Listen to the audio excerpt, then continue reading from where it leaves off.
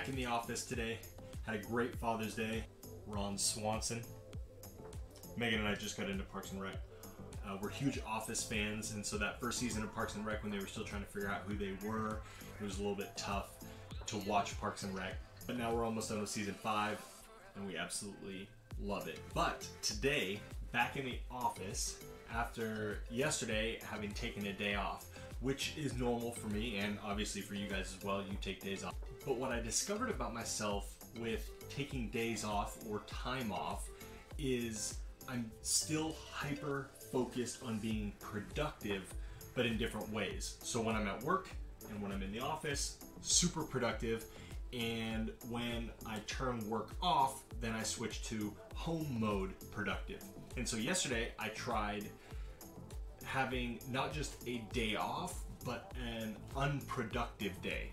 And as I move forward into the future, I think I'm going to start calling my days off as unproductive days. Of course, there's some stuff around the house that needs to get done, but the mentality that I have going into a day off needs to be that of, okay, it's okay if you're not productive today, and it's okay if you don't accomplish everything every hour of the entire day. And I realized that's the mindset that I'd fallen into. Even though I wasn't doing work, I was still trying to be super productive. So yesterday, I had a fantastic, unproductive day off, and I feel really rejuvenated and ready to go today. So one of the things I've tried to start doing more, both Megan and I have tried to start doing more, is taking naps. And obviously that's a luxury that I have working from home, but each day we hit a point, and me particularly, I can tell you the time, it's from noon to 2 p.m. where I am worthless. Any work I try to get done is just crap. I can't focus, I'm tired. And so in regards to rest and just stopping, which is very hard for me to do, stopping work, even if I'm being unproductive, is to just take a nap.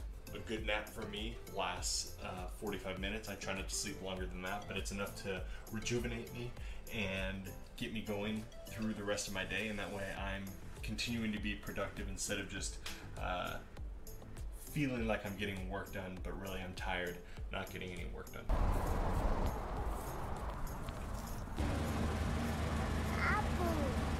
Apple. The last thing I've started doing is having a hard stop time. This is a super hard thing to do when you work from home, because there's always one more thing you can do, but as best as I can help it, I try to have a hard stop time so that I can hang out with these two in the backyard talking about apples. So I'm going to leave you guys and do that right now, talking more about apples. Remember, spread joy, share life, repeat.